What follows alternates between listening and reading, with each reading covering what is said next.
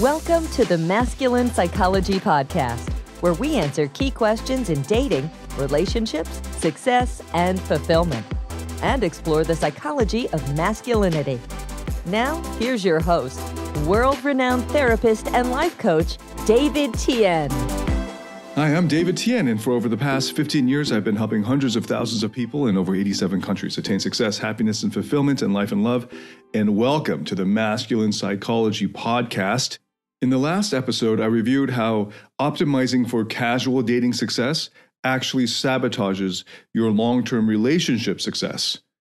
So it's really important that you begin with the end in mind. Now, if you haven't listened to that episode yet, obviously I recommend that you do, and I go into detail on why it's important that if what you're after is a long-term relationship, that you're not approaching it with the attitude or mindsets that would actually get you the most casual dating success. And this message is for those who most want fulfillment, a life of love and joy and happiness, and that a life of those qualities, a life of fulfillment, would be more important to you than just maximizing pleasure or power or your significance in the eyes of others. So let's just get clear on what casual dating success means, right? So I've covered this in detail in the last episode, but just to catch us up to speed so we're all on the same page here.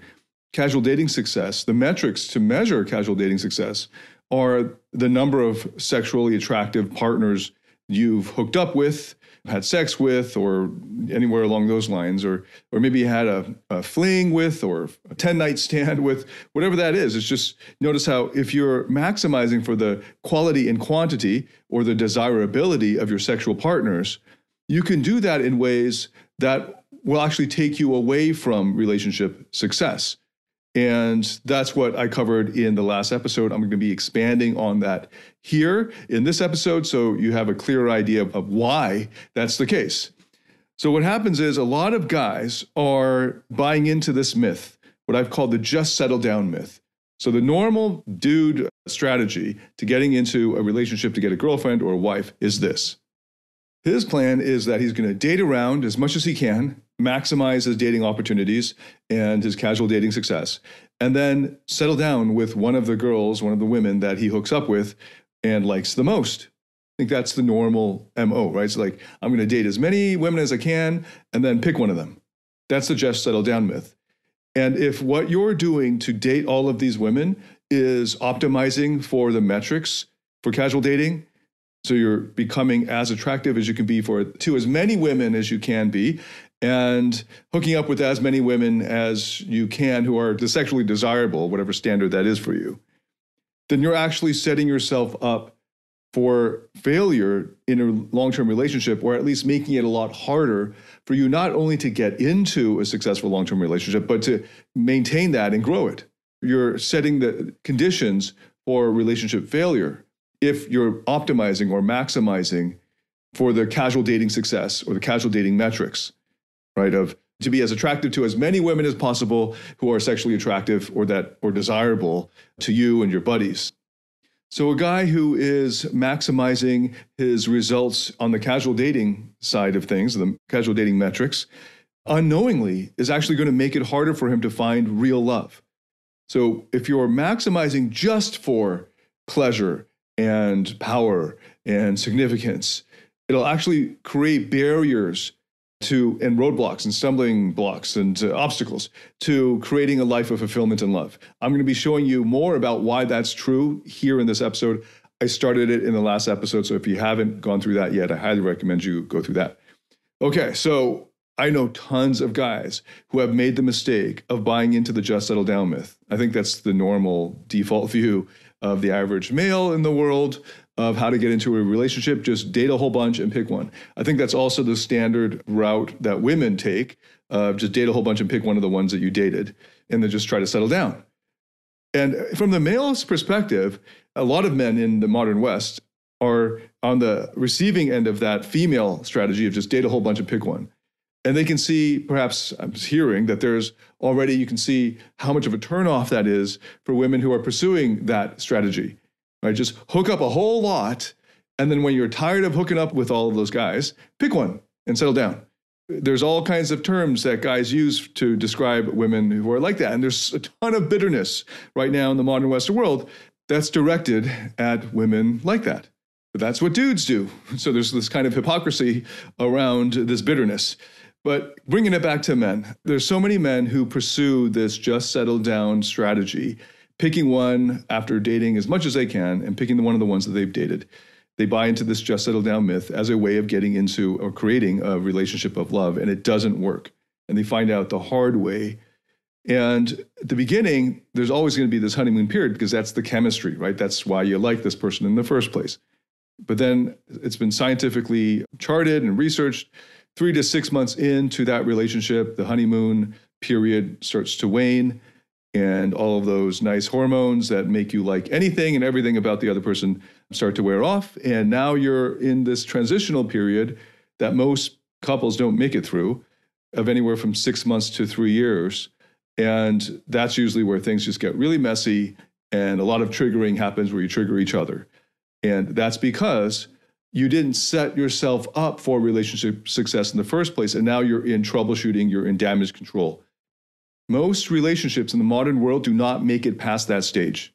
This has been scientifically proven. There's tons of empirical evidence for this. Now, just staying together doesn't mean your relationship is successful. So there are couples, especially married couples, who stay together, but they're staying together on paper, but the passion's gone, and they're often just staying together because of the kids or some other logistical or practical reason. And for all extents and purposes, this relationship is pretty much dead. And at best, they're good friends. So they're kind of like partners, co-parenting partners, and that's it. And then there's a huge majority, a growing majority of couples that just break up or get a divorce. Okay, so this is the norm. If you're going to take the just settle down route where you just date a whole bunch and pick one of the ones you've dated and optimize, and the most important part of that is that you're optimizing for casual dating success and then just picking the one that you like the most. That's going to lead most likely to failure.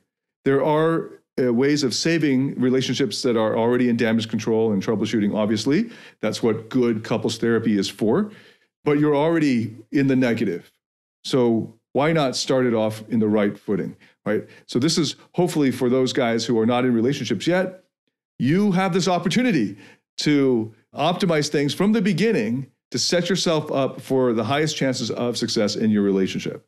Now, if you're already in a relationship and you're in that damage control period, then this is even more important for you because it's a lot more relevant.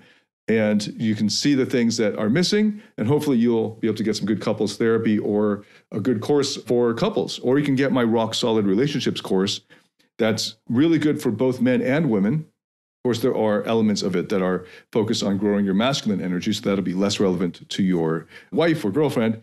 But plenty of couples have gone through Rock Solid Relationships and absolutely loved it. And it's saved a whole bunch of relationships. So I highly recommend that. So today's episode is all about how to tell whether she's the one. And why is that so important? Because one of the reasons why so many people take the just settle down route and fall into that myth, the trap of believing in the just settle down option, is because they don't know. They can't tell whether somebody's the one until they date them. And then they want to maximize their options or their choices, so they date as many as they can. Makes sense, right? The problem is it becomes a trap because that first stage of dating as many as you can to figure out which one's the one that you want to invest your time and effort into, that becomes a trap where you're just focusing on that portion of it, that stage of your relationship, of creating a relationship, just the very first inning or maybe the first at bat. And then it becomes warped because then you're optimizing for that instead of the much more important and much longer phase or phases, which is the actual relationship itself. So I've got 3 categories of qualities that you should be looking for to tell whether she's the one, or at least somebody who could be successful in a relationship with you. These 3 qualities are necessary for success in a relationship.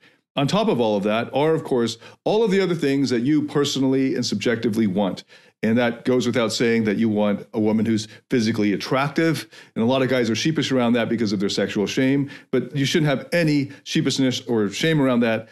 If you can't get aroused with the woman that you're with, it's not going to work. So you're going to be attracted to the one who you find attractive. Just take that for granted. Okay, so we're all going to say to you, just find somebody you're physically attracted to that you have chemistry with. So it's not just physical attractiveness. Because after all, and women especially can understand this, that you could be in front of somebody who of the opposite sex that other people find very attractive, and yet it doesn't really do much for you, or maybe it's not your type. Okay, so then you also have to work into this, your chemistry. So somebody you have chemistry with, somebody that your personalities have this sort of electrical charge to. Okay, so we take all of that for granted. Physical attractiveness, she's hot, right? You've got chemistry. So you really enjoy your time together. You have similar hobbies, all of that sort of similar interests, similar views about important things. We take all of that for granted. That's just obvious stuff. Okay, so on top of all of that, there are 3 categories of qualities that you need to be looking for to tell whether this person is or could be the one, somebody who has the necessary qualities for success in a long-term relationship. Okay, so there are 3 categories of qualities. So the first category is what I call the growth mindset categories.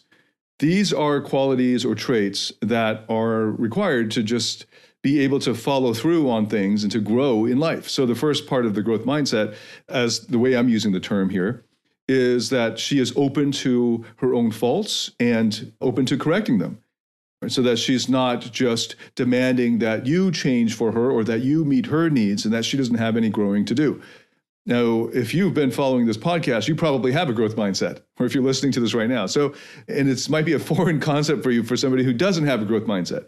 But when you get out there in the dating world, you'll find plenty of physically attractive people who think they're the shit and they don't need to grow. And they're just like kind of going through as many dating partners as possible to find the one that loves them for them and that loves them even without them needing to grow, which is a good thing in one sense. You do want to accept. The one thing about committing to a partner with unconditional love is starting off with bare minimum acceptance of their traits and of their parts. But that's something that you have to reserve. This is a decision you make to enter into an unconditional love relationship. It's unconditional. It's not indiscriminate. Right? You don't just unconditionally love every woman. That would just strip it of all of its value and its specialness or uniqueness. It's only possible for somebody to love maybe half a dozen to a dozen people unconditionally. And then when it goes beyond a dozen, maybe 2 dozen, then it becomes so attenuated. There's so little actual love directed at that person. Because, imagine saying, I love that person on the other side of the world unconditionally, but I don't even know who that person is. Right? It's meaningless. So when you love somebody unconditionally, it's a choice that you make to go all in. And when you're all in, you better be careful who you direct that love to. So generally speaking, unconditional love relationships sometimes pull you, like when you have a baby or a child of your own. It's natural, and we have hormones that help this. It's natural to feel unconditional love, and then we just commit to supporting this child no matter what. Generally easier because we get that jump start with the hormones. But then when it comes to a relationship, you're picking that one person for whom you're going to be there through thick and thin, right? And you are going to love unconditionally. You make that choice. Now I'm telling you with these 3 categories, here's the type of person that would be the right type of person for that. And in fact, don't commit to an unconditional love relationship unless she has these 3 qualities, because otherwise you're in damage control. Now, if you're in damage control, there are still ways to get out of it. There are still ways to save that relationship, but it's just really hard. You've just made it a lot harder for yourself, right? So take advantage of this opportunity if you're single and you're listening to this. Start with the end in mind. Okay, so that first category is the growth mindset. And at bare minimum, this is being open to your own faults and correcting them. There are plenty of physically attractive people who are sort of narcissistic, who don't want to change for anybody and are done changing. And there are also just lazy people who don't want to improve themselves or grow. Those people will not be successful at a relationship that lasts for years. Okay, so you're looking for somebody who is going to grow and is open and eager to grow and is welcoming somebody pointing out areas where they can grow. And obviously you can help that along by couching any kind of helpful, constructive criticism in gentle ways that are easier for them to swallow or take in.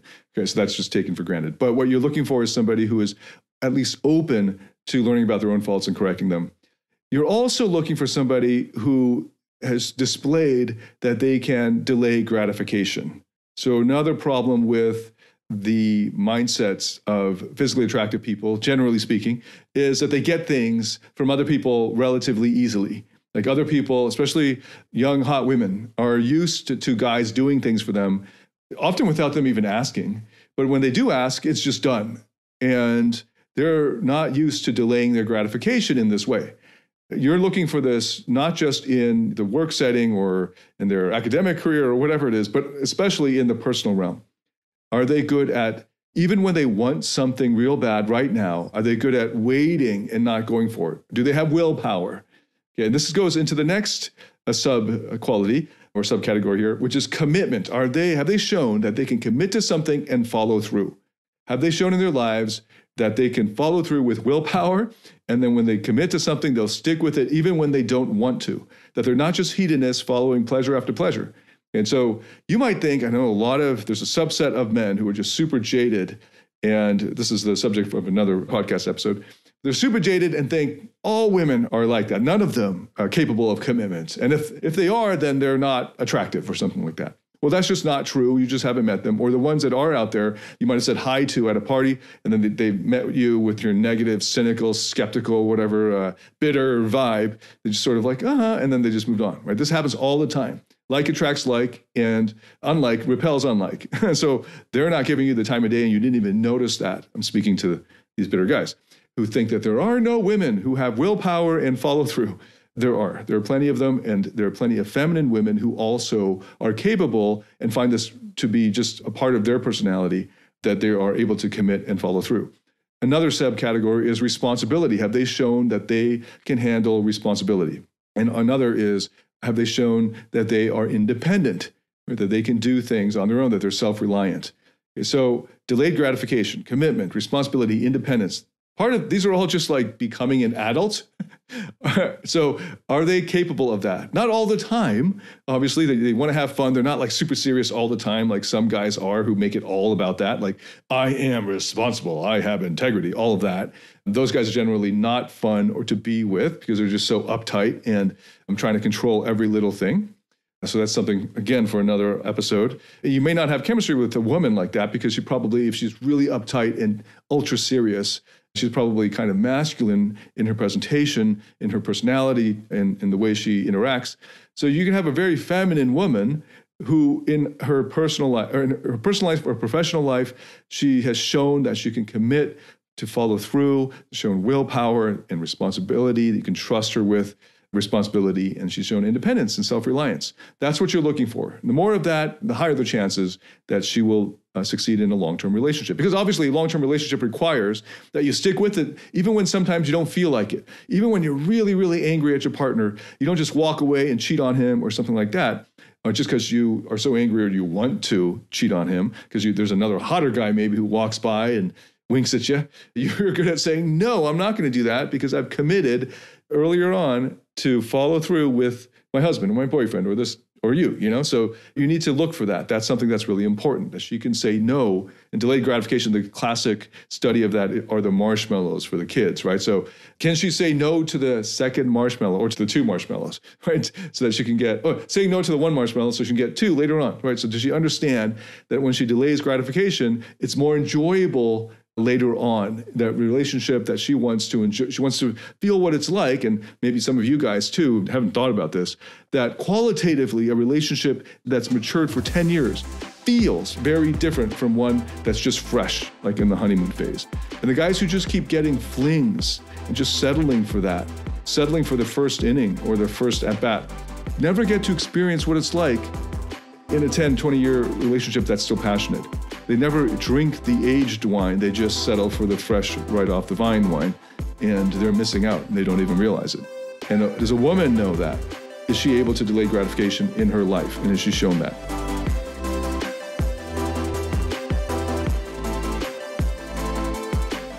Do you struggle in your interactions with women or in your intimate relationship? Are fear, shame, or neediness sabotaging your relationships or attractiveness? In my Platinum Partnership Program, you'll discover how to transform your psychological issues, improve your success with women, and uncover your true self. Get access to all my current and future online courses by applying for the Platinum Partnership today at davidtianphd.com/platinum.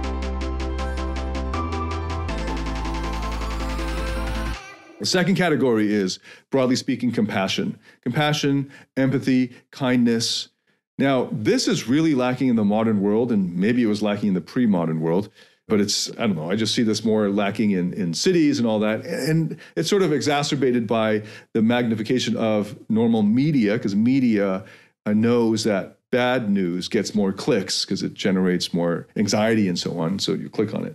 And the good, positive news generally doesn't get as much coverage.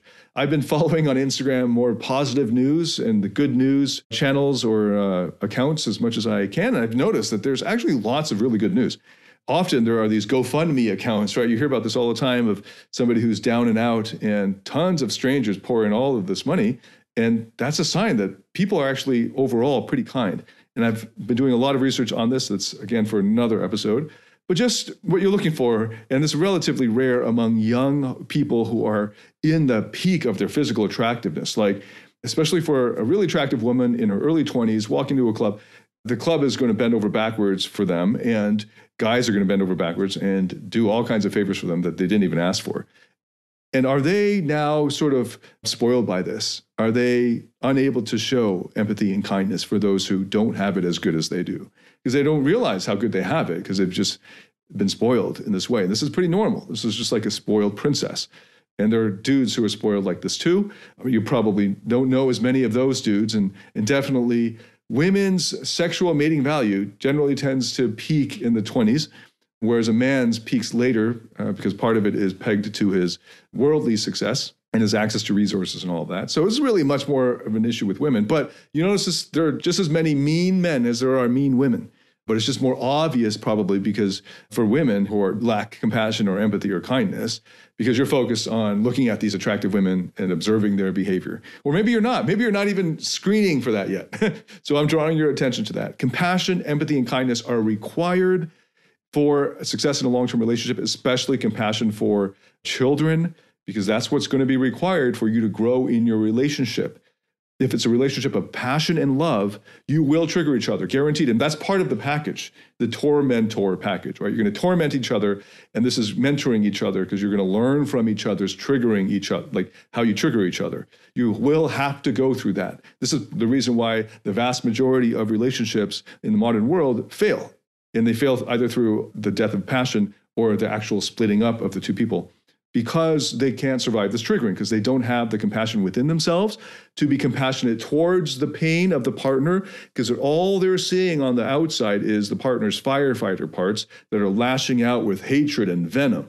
And the more energy of hatred and venom and active punishment coming from the partner, actually underneath it is the more hurt that person is feeling. And you're not going to be able to get to that unless you have compassion, unless you are used to entering into your compassion and empathy and kindness. I, back in my clubbing days, saw so much callous behavior from clubbing guys and girls. And you can see this, like there's in the clubbing scene, often the nightclub areas are kind of seedy, or they're not the classiest areas. And when you walk out, you're going to find panhandlers, or just like, because there aren't, where else would you go at 3 a.m. to beg, right? Or maybe there are people who are drink too much and they're in a vulnerable position on the sidewalk, passed out. And one reaction is just to laugh at them and maybe pour something on them or kick them or something like that, and then just laugh at that. And I've seen so much callous behavior, especially the younger they go, early 20s, because they just haven't entered into that maturity of knowing what it's like to be that person or somebody who's in a vulnerable position, because they're on a high, right? And this kind of narcissism of compensating for their insecurities that they don't even know about yet. Is this woman in touch with her compassion? Does she show compassion for those who are in a hurt state or in a damaged state or in a weak state? Do you? I'm going to be turning, the whole point is, I have on my point form here, to turn that around to you by presenting these 3 categories to help you select and screen for the women that you will commit to. But how about you? The fact that you haven't found women like this or attracted them into your life, a big factor of that is because you yourself probably aren't exhibiting these or living in these qualities all the time. How much of that growth mindset is true for you? If you're listening to this, if you're a guy who listens to podcasts, you probably can check that box, especially if you're a more masculine guy who's used to willpower and discipline. But what about compassion? And I know there's a lot of fear in toxic masculinity towards compassion. There's a lot of fear around being vulnerable because you could be hurt. And they don't realize how oxymoronic that sounds, because you're supposed to be the tough, macho guy who is full of courage and bravery, but you're afraid of being hurt emotionally? Okay, so that's the toxic part of it, thinking you're all a tough guy because you're tough and you're just actually hiding your vulnerability. You're scared of being vulnerable. All right, that's actually not strength. That's just fear. And that's why that's toxic. And in fact, compassion and empathy and kindness requires courage. Right? And part of the reason why toxic masculinity is so afraid of compassion is because they're afraid of getting taken advantage of, because they suck at asserting boundaries, because they don't even know what their boundaries are. Right? So there are very healthy ways of approaching compassion, not out of fear. Does she have and exhibit compassion for those who are less fortunate? Is she able to empathize with those in pain? Is she showing kindness to the person on the street, to the serving staff, to those who technically doesn't have to be kind to, they'll still serve her? Is she showing that? Or is she more a stuck-up princess who thinks everything should come easily? Now, that's a caricature. There are definitely women like that. But obviously, you probably wouldn't have chemistry with that or be that attracted to a woman like that. Or maybe you haven't even thought about that. I know a lot of guys haven't even thought about it. They're just focused on the physical. Okay, so that's the second category, compassion, empathy, and kindness. And the third category is moral values. And I've done a lot of material on this. I've done some podcast episodes in this podcast about moral values, so I'm not going to dwell on this. I'll just throw out there, has she shown a conscience when she's done something that maybe she shouldn't have or that she could have done better? Does she feel regret and want to make it right? Does she want to make amends? Does she reveal a conscience? And is she trying to follow her conscience? Does she also show integrity? And what is integrity? Integrity is where the outside matches the inside, where what you say you ought to do matches how you feel and how you follow through and how you try to do it. Integrity. Does the outside match the inside? So character is how you are on the inside. Reputation is how other people think you are, and that's how you show yourself to the outside world. Integrity is like character. Is she a person of character? Does she follow through on her values, her stated values? Does she even think about values? If she hasn't thought about values, then probably she's just unconsciously adopted her friends' or peer group's values, which are probably unconscious as well and adopted from some toxic part of society, because that's the easiest, lowest common denominator values, right? Hurt people who haven't hurt you. Oh, that's not setting the bar very high on values, right? Anybody and everybody does that. You know, being kind to those who are kind to you. Like, you kind of have to be a real dick to be mean to people who are kind to you, and there are plenty of people like that, so we're looking out for that. That's already category 2. But is she being kind to those that she doesn't have to be kind to? And in fact, is she even able to empathize with those who are being mean to her? That's another level that you should, now, if you were more mature, that would turn you on and attract you in the same way that, you know, her physical attractiveness also attracts you. Are you attracted to her moral character? And if you're not, turn that mirror around and look at yourself. If you're having trouble finding women like this, it's very likely because you're not like this, that you are falling short in the growth mindset and that category of traits, that you fall short in compassion, empathy, and kindness in your day-to-day life. And maybe in terms of moral values, you haven't thought very much about those. And so you're not living a life of integrity for yourself. And if that's the case, if you're cutting corners, if you're sort of sneaky, if you download my courses illegally, just to throw that out there, if you do all that crap, right, and then you're wondering, why aren't ethical people who have upstanding values and people of integrity and women who are physically attractive but also compassionate and empathetic, why aren't they coming to my doorstep? Why is my social circle not full of women like that? Well, it's because you're not like that, very likely. So if you're like it, you will naturally, over time, and probably not that long of a time you have to wait, you will naturally attract people like that. Like attracts like. As you go about your life, in your daily life, you'll be started to notice people who have these 3 qualities, these 3 categories of qualities, and it'll just naturally attract like magnets. Okay, so those are the 3. The first is growth mindset, and that category of, you know, willpower and discipline and responsibility and commitment and so forth. And the second category is, broadly speaking, compassion, empathy, and kindness. And the third are these moral values, or conscience, integrity, character. And then, of course, turn that mirror around. How true are these of you? Let me tell you a quick story of how I discovered this. I started off with a sort of client, kind of mentee of mine named John. And he moved from, I knew him back when he was living in a small town where he was dating the hottest girl of the sorority in that town. And then he moved to the big city, to New York City. That's the biggest city in America. And this is the big city now. So he's in the big city and he's kind of a codependent narcissist. Of course, we didn't know those terms way back then. This was over 10 years ago. And he moved to New York City because he had dumped his girlfriend, that queen of the sororities, and had gotten together with a slightly older woman who was a fashion model. And she was like a tier 1 fashion model in New York. And he thought he had made it. Like he's got the hottest girl in his arms. He found a really nice apartment right in the center of New York. And for his narcissistic self, this was it. Like he was in his mid-20s at this point. He thought he had made it. And he was riding high. And every weekend he was going to the most expensive high-end clubs with this very fetching, I guess just eye-catching model on his arm. And all of the friends, they're rich friends who are investment bankers and other models and all that, the models and bottles scene. And he really dove all the way into this. Then the problem became he wanted to be in a relationship with this model. And they were in a relationship for a while, but it was incredibly dramatic. Lots of drama, lots of big escalating fights out on the streets, in the clubs, in their apartment that they shared with other party people.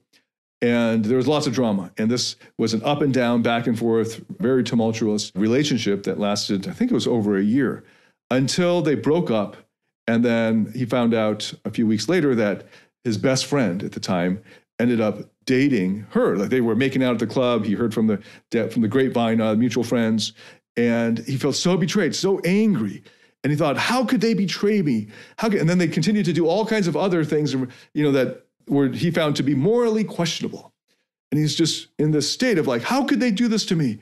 And then only later was he able to calm down enough and have enough of clarity of mind to see that he wasn't any better. That this time with her, this pursuing of the casual dating success, of the superficial significance, of what he considered to be power, the influence. Can he get through the door at the high-end club? Can he get into the VIP area? Or is he being looked at by all these people? Is he able to hang with rich people and really beautiful women? That kind of thing. The power, the money, the Scarface qualities or values, right? And then he finds that they would, behind his back, that his best friend back then would break the bro code and cheat on him with, well, not really cheating on, but betray the bro code with his ex-girlfriend so quickly after they broke up, just a few weeks. And she has no conscience, no morality, no integrity, and no compassion for the pain that John was going through. Well, yeah, because John, you didn't look for any of these qualities in the woman you picked. You picked just the hottest model who knew the richest or most influential or the celebrities, and that was it. You were climbing the social ladder, and this is what you got. And this happens over and over and over. And this is one of the reasons why guys get into pickup in the first place, because they think the thing that they'll finally be significant if they get that type of woman that other guys want, and this superficial thing, and this just kind of hedonistic cycle. And then they think they also get to have all of the love and fulfillment and joy and peace and connection that they're really yearning for, but that doesn't work. It's not work. It doesn't work that way. So from the beginning, you got to begin with the end in mind. Look for the growth mindset, the delayed gratification, the commitment, the responsibility, independence, self-reliance. Does she have that? Does she have compassion, empathy, and kindness, which are probably harder to find than growth mindset? And then even more difficult to find, does she have moral value? Is she living a life of moral value? Is she living a life of integrity? Is she obeying or listening to her conscience?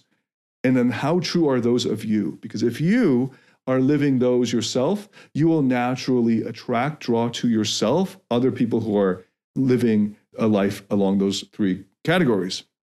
Now, if you're not exhibiting these, you're going to be attracting the opposite, right? You're going to be attracting people who don't have these, right? If you don't have them, you're going to attract people who don't have them.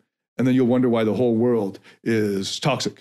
Well, it's because turn the mirror around, right? So if you have not thought about your own moral values, what is important for me in life? Where do I draw the line? What about lying and cheating? Well, that's obvious. But what about her getting really angry and, I don't know, setting fire to my trash can, like in that Social Network movie with the Zuckerberg thing? Where do you draw the line? Have you thought about these? What are your moral values, right? Loyalty. What about freedom? What about autonomy? What are these things to you? How about love? How about unconditional love? What does that mean to you? If you haven't thought through these, you better think through them because they are required for a long-term relationship to be successful. I have courses around this, obviously. If I think it's important, obviously I'm going to put them in my courses. I have a process in my course Invincible and in some other courses like Freedom U, where I will walk you through a process where you discover for yourself what your moral values are and your hierarchy of values. And you discover also what are the conditions under which you can live these values. So that's in Invincible. Invincible is also a part of the Platinum Partnership. Obviously, the Platinum Partnership is the all-access, unlimited access to all of my courses, over 20 courses at this point. And Invincible is one of my favorite. And we cover this issue of values for dating success, leading to a relationship success. So you still can date a whole bunch of women, and then the one that you like the most, you can get into a relationship with her.